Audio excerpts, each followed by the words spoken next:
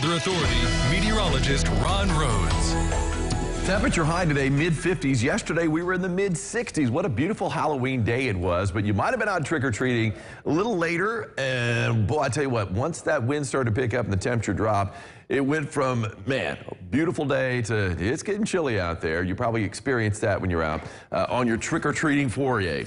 As we take a look at what's going on right now on our roof claim camera downtown Owensboro, you can see a bit of a breeze out there, but the wind's not going to be a big factor today or tomorrow, even though we had a pretty good wind yesterday during trick-or-treat time. As Ellis Park's camera shows a little bit of color, just a smattering out there as we look toward the Twin Bridges. And I did see some pretty good pops of color, but obviously nothing widespread out there yet.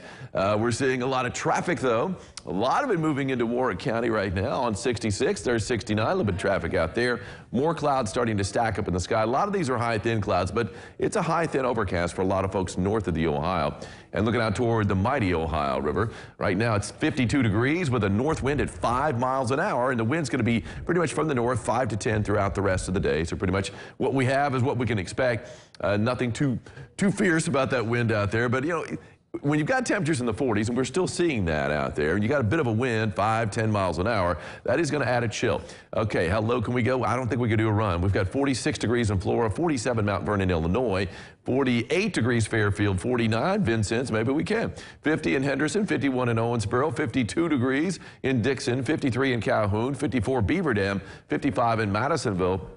And there you go, nice little temperature run out there. And obviously the warmer temperatures where we're still seeing more sunshine to the east and to the southeast as the clouds are moving in from the west. Hey, we're going to shout out a few things here, including Halloween costumes for dogs. This is Gumball the dog, and you can see the Gumball machine, and you've got the 25 cents right there decked out. And that's the great thing about dogs. Dogs don't mind wearing costumes, although we did see a few cats wearing costumes last week, I know. This was sent to us by Bailey Hunt. Bailey, thank you so much for that. Well, speaking of hunt, a few folks in Heather Mushrush's neighborhood might be hunting for their pumpkins, because there's a squirrel, apparently, Heather says, that keeps depositing pumpkins from neighbors' porches onto this tree, and this tree limb in particular right there. She says that dude is pilfering. He's the pumpkin pilferer. But that is a pretty cool shot right there, that little pumpkin in Heather's tree. And I guess Heather picks it up, takes it back to the porch, and probably the squirrel steals it again. Get cats.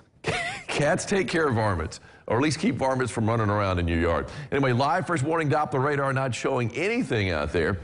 You can see now no rain yet, but we're seeing the clouds start to spill on in on Storm Tracker. A lot of these are higher thin clouds.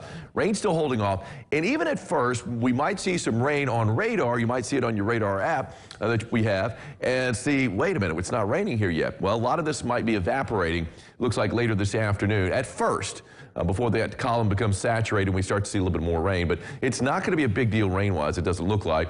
It is producing a little bit of snow out to the west and not in the higher elevations. I mean, we're talking about in the plain states, getting a little rain-snow mix. Wouldn't be surprised if there was a little rain-snow mix over the next few hours up to the north in central parts of Illinois and even a little bit later on. But for us, it's just going to be a chilly rain that moves on in. And this is pretty much the only thing that's going on across the board. Got a little bit of snow in the upper Great Lakes region, a little bit of rain, and another storm system starting to bear down on the Pacific coast, but it's still a ways off. And you can see a little bit of rain, too, up to the northeast around New England. Future tracker timing it out. More clouds continue to move in during the afternoon. Got a few breaks out there by mid-afternoon, but not too many breaks to be had late afternoon. Here comes a little bit of rain. Latest run on our future tracker does indicate a little bit more rain late afternoon.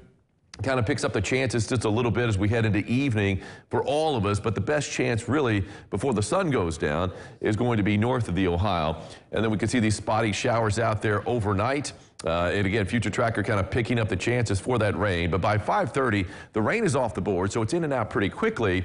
And then we got just a few breaks up to the north at first. So we start the day with cloud cover, but then we're going to see the clouds give way to plenty of sunshine over the course of the morning, and then plenty of sunshine throughout the afternoon for our Tuesday. Now, the rainfall amounts earlier were looking pretty small.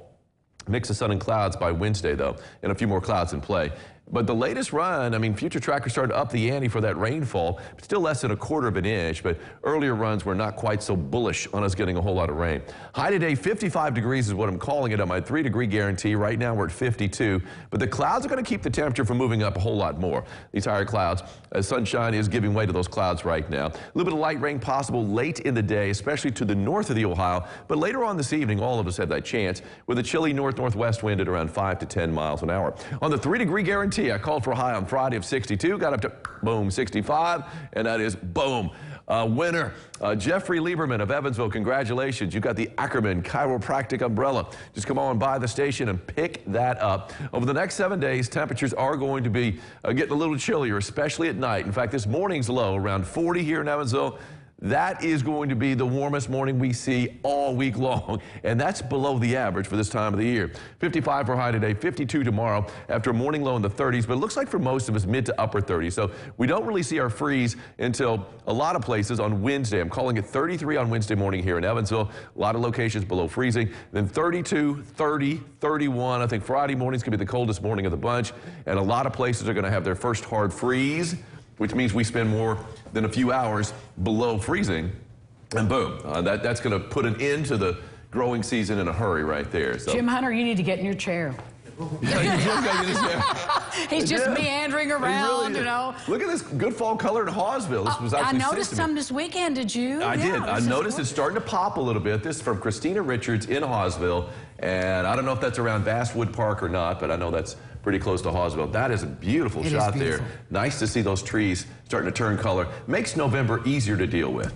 True, because we're going to get the color now. Got the color now. Or it used to be when November would begin, the trees were basically shedding all their leaves. Right. We're just getting them now. Just getting a little late, but better late than never. Well, our movie critic is finally in his proper seat. There you and go. we'll be back to talk to Jim right after this.